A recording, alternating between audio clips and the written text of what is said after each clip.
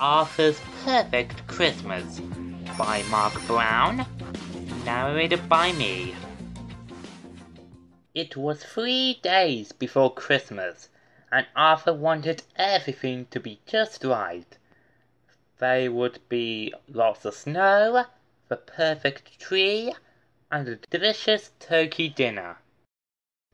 DW could only think about all the presents she wanted. "Arthur," she said, "help me write to Santa. I want tin of a talking tabby at the top of the list." At school the next day, Matthew was very excited. "My big Christmas party is tomorrow," she announced. "Muffy, I told you I can't," Francine began. Muffy wasn't listening. "I forgot to invite George." She ran off. "She won't listen," said Francine. "Why can't you go?" Arthur asked. "Every year we have a family Hanukkah party," Francine said, "when we light all the candles on the menorah." "Maybe you should tell her again," Arthur said. Francine shook her head. "I've told her 1,000,000 times." After school, Arthur invited Buster to go shopping. "I'm going to bed," said Buster. "My mom woke me up too early this morning. She thought it was Christmas. It's happened every year since my parents got divorced. She cooks special pancakes and gives me all my presents. Then I tell her it's not Christmas yet, and she goes back to bed." Weird," Arthur said. "She's worried that I won't have a good Christmas without my dad," Buster explained. At the mall, Arthur found the perfect present for Dad. "Oh, sorry, we're sold out," the salesman said. "How about this olive Peter instead?" Well, okay," Arthur said. Arthur found a great present for Mom at another store. "The little grass bird I broke last summer." Perfect. At home, Dad was reading cookbooks. "I'm making a real Christmas dinner," Dad said. "The kind they might have eaten in Bethlehem at the time Jesus was born. Roast lamb, flatbread, and poles. An ancient Roman dish made with chickpeas." "There goes the perfect Christmas dinner," thought Arthur.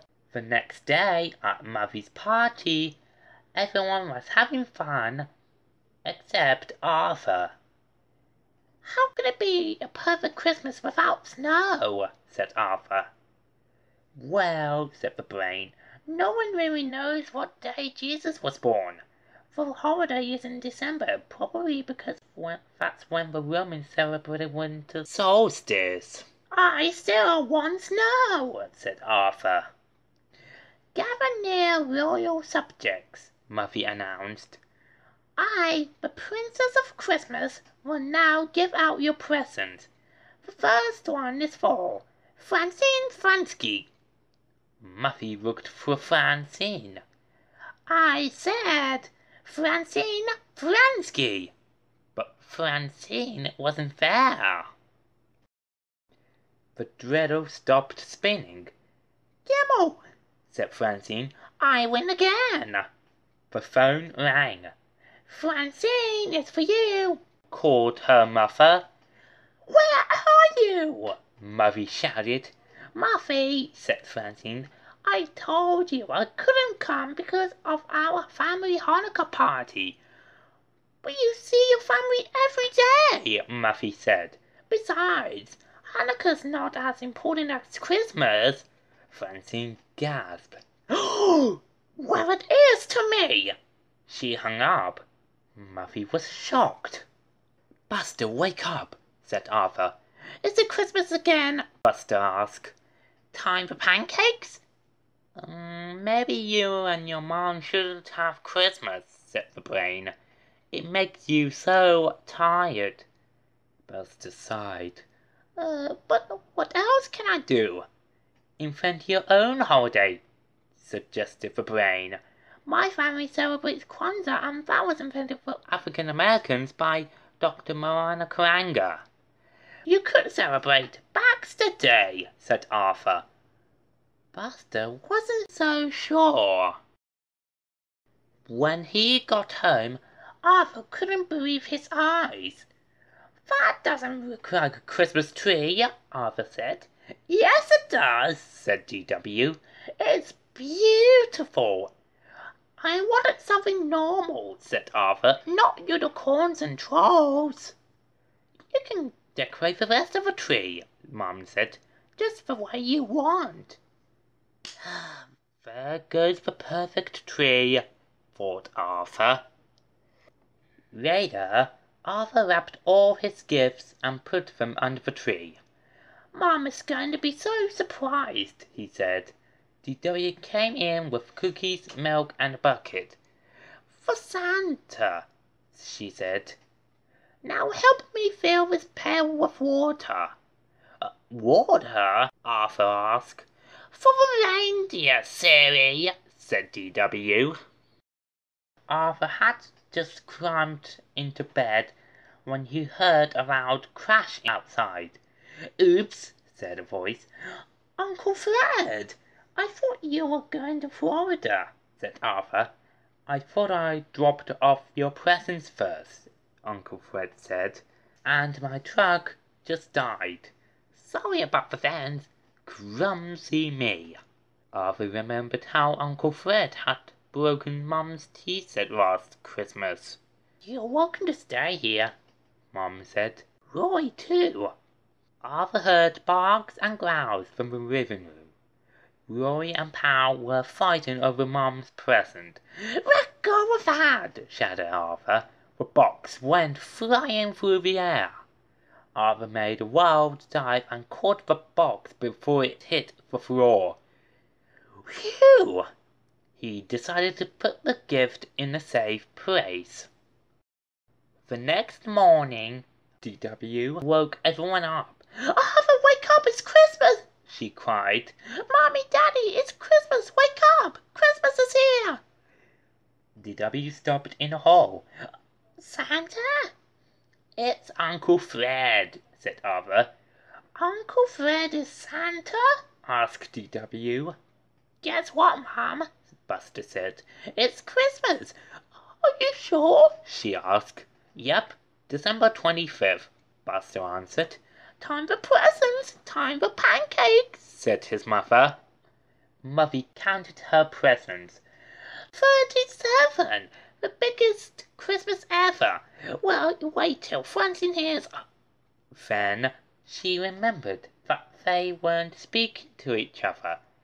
Mother opened her new makeup kit and looked in the mirror. I don't really need makeup, but Francine might like it. But Francine wasn't her friend anymore. Mother looked around the room at her new games, puzzles, dolls, train set, and miniature submarine. Daddy, she said, my gifts aren't fun if I can't share them with Francine. Her father thought for a moment. Let's go for a drive, Muffin. Maybe that'll take your mind off things. Mrs. Baxter watched nervously as Buster opened his first gift. Cybercard, exclaimed Buster. Oh, I'm sorry. We can return it, said his mother. Huh? Why? Buster asked. You've already have it, she said. I just saw it in your room. No, Buster explained. That's Technotrout. Just then, Buster smelled smoke. The pancakes! They dashed into the kitchen. They're burnt, said Buster's mother. Oh, I'm sorry. It's okay, Mom, said Buster. I like them kind of brown. Or black. Let's open presents, said DW. I bet Tina is in this one. Wait, don't start without me.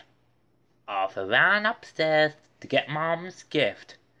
He reached up into the closet, but he was so excited that crack! Arthur quickly opened the box. The glass bird was broken. "Oh no!" said Arthur sadly. Uncle Fred came upstairs to find Arthur. "Everybody's waiting. What's wrong?" "I broke Mom's present," said Arthur. "It was a perfect gift, and now it's ruined." "That's a shame," said Uncle Fred. "But Christmas is more than just presents, you know." "That's what grown-ups always say," Arthur said. Uncle Fred looked at Arthur's gift card. "Well, the day's not over yet," he said. "Let's go back down." Francine answered the door. Muffy? Muffy took a deep breath. I'm sorry about what I said, but you're my best friend, and the party was important to me." "Come in," Francine said. "I want to explain why Hanukkah is important to me." She showed Muffy the menorah. "On the last night of Hanukkah, all my relatives come to our house. After our potluck dinner, we say prayers together, and then my father lights all the candles. It really makes me feel like I'm part of something special." "I'm so sorry," said Muffy.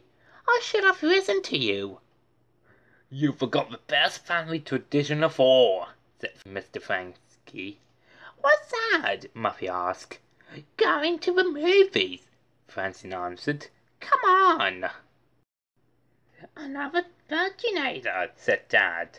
"That makes 4. DW had one present left. "I know what it is." She tore off the wrapping paper with one swipe. "It has to be." She ripped the box open. A duck." DW looked confused. "Not just any duck," Mom said. "A duck that says 4,000 words." "Can it say meow?" asked DW. "Well, no," Mom said. "Are you upset?" "No," said DW. "But I want a tin of a talking tabby! Oh, Santa, how could you? This is the worst Christmas ever!" DW stomped around the room and accidentally stepped on the duck. "Hello," it said. "I'm Crackers the talking duck." DW picked up the duck and squeezed it. "I love you," it said. "Do you love me?" "Hey," said DW. "You're kind of cute." She squeezed it again. "Crack-a-doodle-doo," said Crackers. DW giggled. Arthur wished he had a gift for his mother. "Mom," he began, "I have to tell you something." "Wait," said Uncle Fred. "There's one more present. The card says, 'To Mom, love Arthur.'" "It does?" Arthur said. "Oh, Arthur, thank you," said Mom. "It's the t-shirt that Fred broke last Christmas." "Better keep it away from me," joked Uncle Fred. Arthur didn't know what to say. At the Pancake Palace, Buster's mother checked her wrist. "Everything's planned," she said. "After this it's penguins on ice." "Mom," Buster began. "Then we rush home so I can start the roast and make the pudding." "Mom!" "Then we'll watch the TV special. Then we'll—" "Mom!" Mrs. Baxter looked up. "Yes, dear?" Buster took a deep breath. "Maybe Christmas can be a day where we just relax." "Relax?" said Buster's mother. "On Christmas?" "We could sleep late and eat breakfast and open our presents whenever we wanted. And we could just sit outside and look at the stars. And we wouldn't even have to call it Christmas. It could be our own holiday. Baxter Day. Buster's mother smiled. Baxter Day! I love it! Everyone at Reed's house was stuffed, except for Arthur. Dinner was great, said Arthur. More Harvard, please. Arthur, I love this olive dispenser, said Dad. It's so useful. Good news, said Uncle Fred. My truck is fixed, so Rory and I will be going to Florida after all. Arthur and Uncle Fred went to get his suitcase. The tea set was your present for Mom, wasn't it? Arthur asked him. Yes, Uncle Fred answered, but it was a lot nicer coming from you. Everyone waved goodbye. As Grandpa Dave backed out of a driveway, he hit the other half of the fence. It fell over with a crash. Oops, called Grandpa Dave. Sorry. Mum sighed. Like father, like son. Later, when Arthur went outside, he was amazed. It's snowing! He shouted. This is a perfect Christmas. Arthur Reed! DW yelled. You better come inside before you catch pneumonia. Do you still like Santa? Arthur asked. He didn't give you what you wanted. Of course, said DW. He knew I'd like crackers better than Tina. She heard crackers. Cricky cracky doodle doo. You love me, and I love you. You can say 4,000 words, and I want you to hear all of them, said DW. Oh no, Arthur groaned. The end.